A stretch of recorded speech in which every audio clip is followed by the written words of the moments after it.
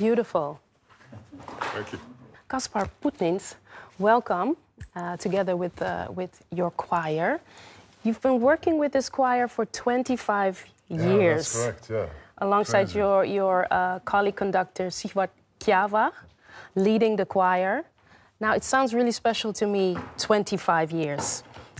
What makes it so special or rewarding to conduct this choir?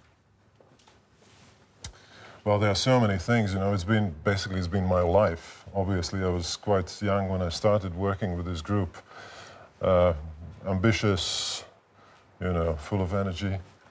And this group has grown together. It feels to me that we have been developing this language, this understanding of what music is for us. Yeah. And these communication ways together. Yeah. And it certainly doesn't feel like 25 years, you know. It's every day is a new day, and every musical piece is a new challenge. Yeah. Every program with its context and its shape is a new challenge. And all the time we have to also develop our sort of vocabulary and our communication channels. Is singing a very important part of your culture? What is special about us is the way it is organized. We have these famous singing festivals, which are massive. Okay. And there are special venues built in all Baltic capitals where up to 20,000 people come together in the choir. And then there are, so it's more than a biggest rock event. It is much more in Latvia and also in Estonia, the same thing. Now the choir, it's such a high level. How did you get the choir to such an exceptional level? First of all, most of these people have really grown up with singing. That certainly is true with these people, that they have huge experience. Yes. Huge experience in singing, but also in music in general. We have a wonderful organ player in the group. We have people who have education in instruments. We have a musicologist and so forth. But what is characteristic for them all that they've started singing when they are still children. Yeah. And that means that they not only intellectually know much about music, but they also have that physical sense to how it is to sing and how it is to sing in ensemble. They have very good, very well developed that balancing system within themselves. This is one thing, and then yes, I mean we are happy and lucky that we can spend quite a lot of time together. We can practice and we can live our dream and our ambition in music. One of the things that you're aiming is to push the boundaries vocally, right? You explore the vocal possibilities. We experiment quite a lot. Experiment, yes. And is that also why you call it a sound laboratory? Yes, that is correct, yeah. Well, unfortunately here, now, at this moment, we can't really present much of it, but that is rather a substantial amount of time that we spend on experimenting sound.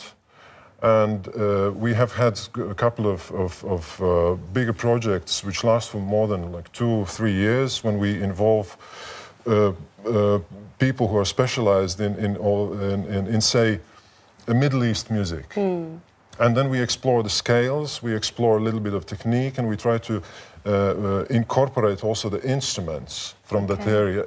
Not having another crossover project, but trying to really integrate. Yes. And we've had also projects when we specialize ourselves for a certain amount of time into specific technique like harmonic singing, overtone singing, or microtonality. When you're experimenting the way you say you do, you feel that there are no limitations for the voice? Like, how flexible is the voice? If you have to say it in like 2 or 3 sentences as an instrument. Well, the voice certainly has limits. But at the same time, the voice certainly is the richest instrument in the world. Yeah. There is no other instrument that could have such, well, maybe some very advanced electronic gadgets, but talking about acoustic sounds, the voice is certainly the richest possible instrument. You can make all kinds of noise, you can make all kinds of sounds, you can make ugly sounds, and most beautiful sounds, and everything in between. Yeah. When you mentioned overtone singing, now I'm a singer myself, but I'm not sure what overtone singing means.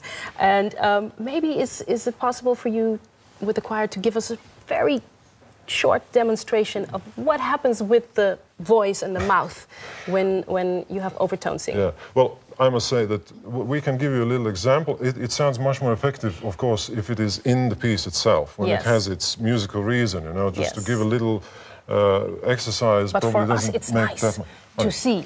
We can do that, of course. There are several techniques. We've spent some time with Swiss singer Christian Zender, who is specialized in some extended vocal techniques, and he has developed very good methodology for that singing, which is usable for Western singers, because some of these techniques are actually quite harsh for the voice. Yeah.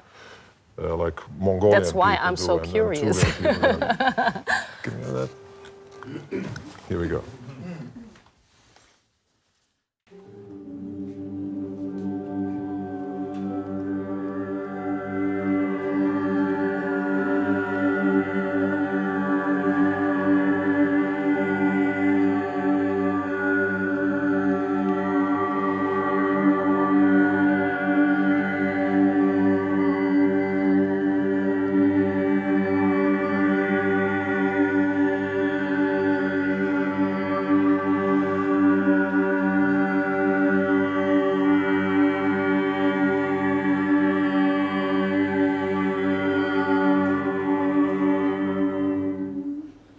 Amazing. I'm not sure if I could do that.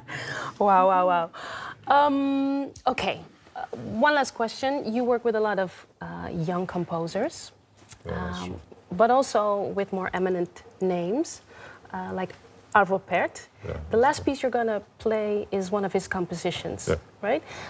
When I think of it's a collaboration which you do with such a composer.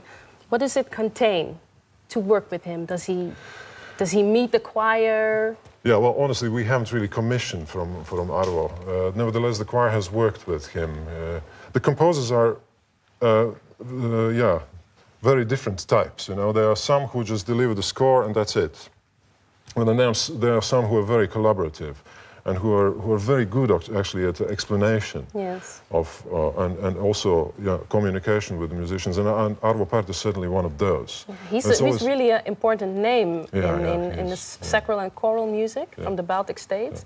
And when he communicates with the choir understands him immediately. He is the one who really can do that. Yes, he's wonderful. He is really wonderful. First of all, he's very nice as a person.